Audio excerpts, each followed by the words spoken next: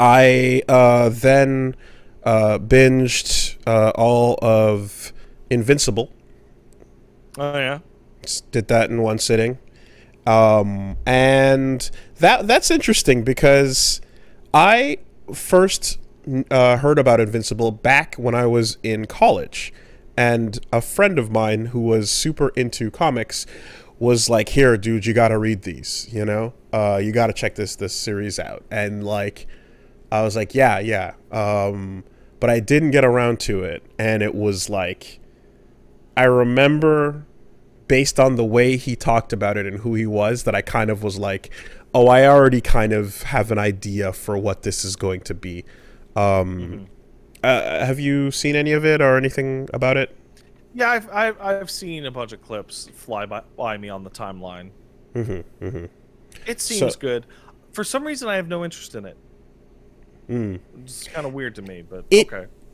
I feel as if it's like, it was pretty good. You know, I look forward to seeing the next seasons as they come. And yes, memes have been fucking omnipresent, and just like, boy, that thing, like, I don't know, like when the meme of the moment comes and hits, there's stuff that hits like the you know, the WandaVision wink, you know, was in for a minute there. But this is like the new Hail Hydra. It's the format. Yeah, it's a format, exactly. So it just, yeah. But anyway, the it's interesting because it's another story that like comes out and is good, but the timing of it is clearly only allowed to exist now in a post MCU world. You know, it's another story that never would have had the light of day shown on it until superheroes became the thing that they are now, where they're like, okay, we'll invest money in that. I think probably the funniest thing that I've personally seen about Invincible is a hard drive article that I think was published earlier today, which was Jeff Bezos finds nothing suspicious about funding 2 TV shows about what if Lex Luthor's villain was a jerk. So yeah, The Boys as well I said the exact same thing about that too, where it's like, oh yeah, here was a story that existed 20 years ago, 15 years ago, but yeah, just now that you know, the superheroes are a humongous deal, you can actually get these like what if stories told. And I don't know, like, some people say it wouldn't have worked before. I disagree, but I do see how there would have been a smaller audience that would have cared.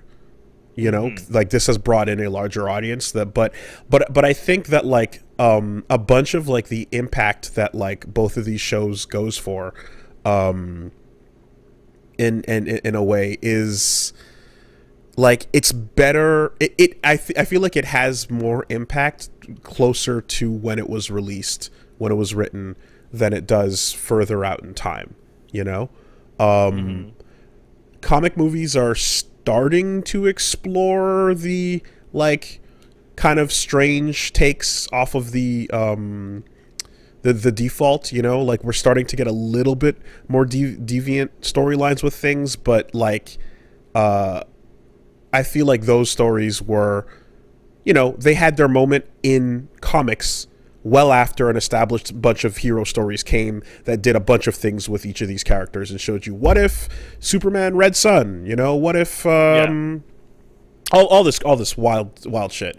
And like the further out you kind of take it, I kind of feel like it does like lessen the impact somewhat.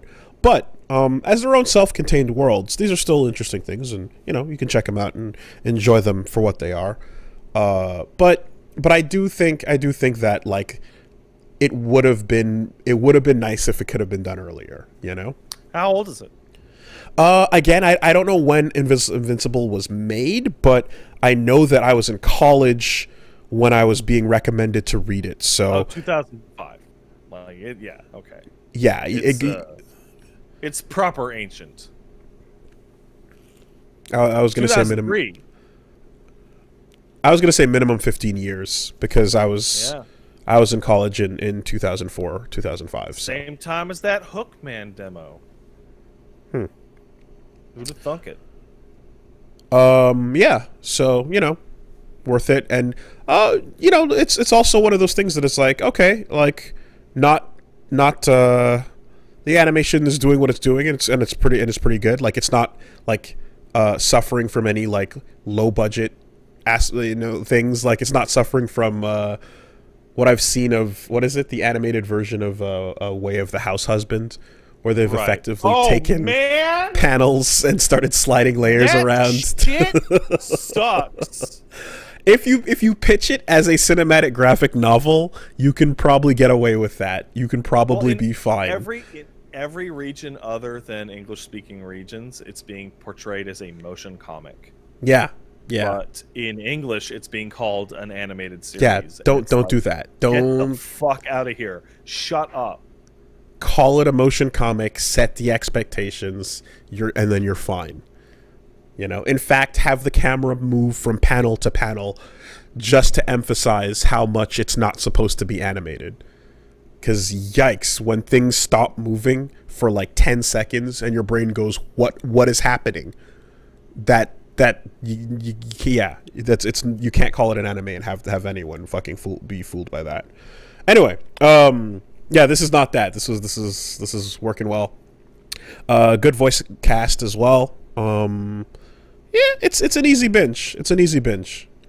I think 8 episodes in the first season, 44 minutes each. Oh, they're long. I didn't know that. Mm-hmm. Huh. So is it done? Like, are they adapting a completely finished thing? The story? Probably, yeah. I mean, it's that old, but there's definitely more seasons, and I know the story continues because I've seen characters that are in from this comic that have not arrived in the story yet. Okay, so, yeah. I just like Invincible hit me with like the weirdest first impression possible, which was me browsing the subreddit and seeing a out of context panel of Paige and I in the comic, and being like, why is that just literally my fiance and like a tiny cartoon version of me? What is that? That's so weird. Yeah, there's redheads and bald beard dudes out there. You're gonna have that. No, there aren't.